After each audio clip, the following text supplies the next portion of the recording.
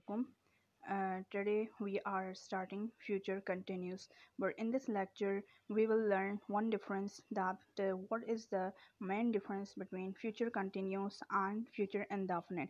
As we know that we use future indefinite for future, and future continuous obviously by name it's showing that it will be used in future, so it may be their difference, so we will discuss in this lecture.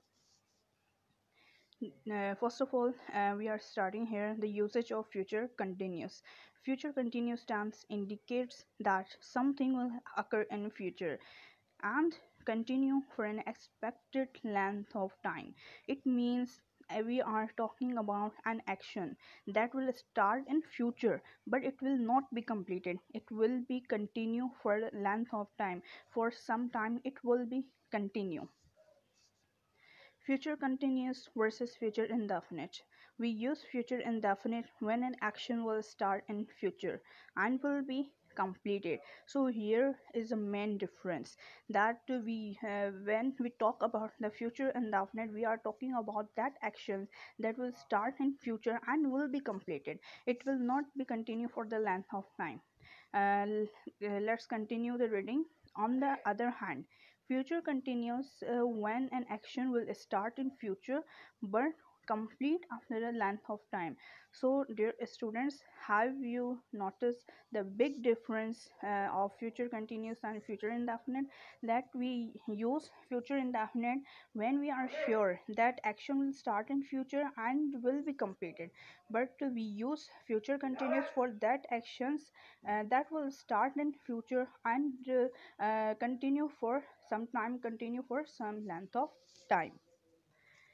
Let's take an example. I will cook food. Here we are talking about action that will start in future and will be completed. On the next sentence, I will be cooking food. It's a future continuous sentence, and here we are showing that action will start in future and continue for some time.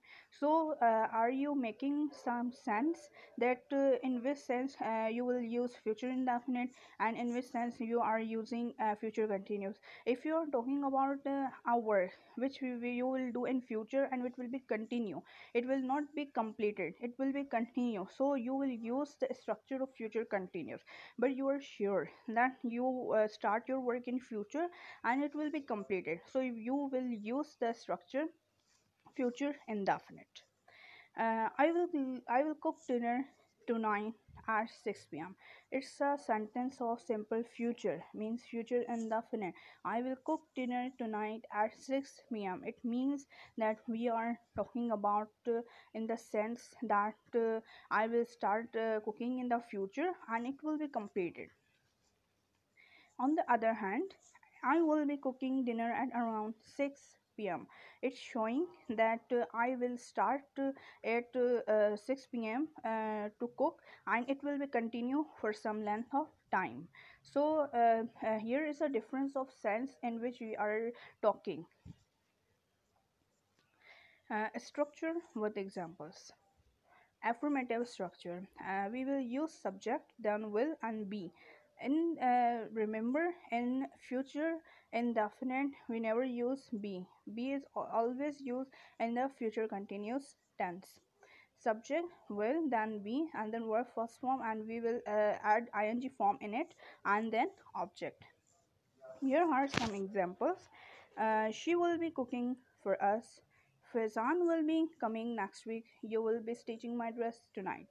So here, if you are noticing that we are using this structure, this sentence, I mean future continuous, we are using for some specific time.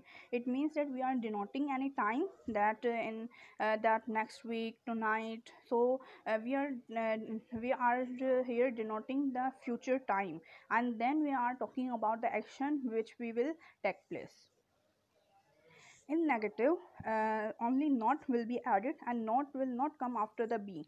Like take the example of first example, he will not be studying tonight. So if I make this sentence like this, he will be not studying, he will be not studying tonight. So it's a grammatical mistakes. Most of the students make mistake here. They become confused that either use not before be or after be. So remember one rule of English here, that not will always use with the helping verb. I am again repeating that not will always use with helping verb. What happen when two or three helping verb are there? So here is a rule of English that we use not with first helping verb. Like if the sentence is he will have he will have been. So will is the first helping verb, have a second helping verb, and been is a third helping verb. So where we will use not. So rule says that use not with first helping verb, that is will.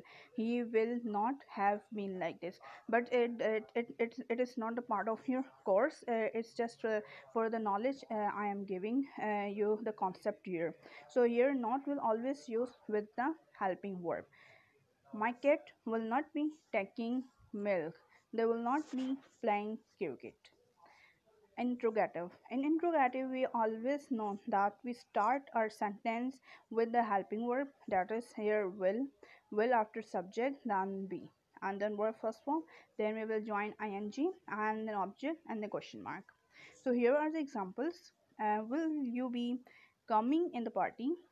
Will she be traveling this weekend? Will we be going for a picnic tomorrow? So these are the sentences, these are the examples of the interrogative. And if you feel any confusion, or if you need any detail, so you may ask. Make your concepts here, and just clarify the sense in which you are using and tense. Here we have completed our continuous tense. So just learn the usage of all the tenses, so it will clarify your sense that when and where in which situation you have to use tenses. So I hope you have learned. And in this lecture we have learned the difference of the present and future indefinite and future continuous. Thank you.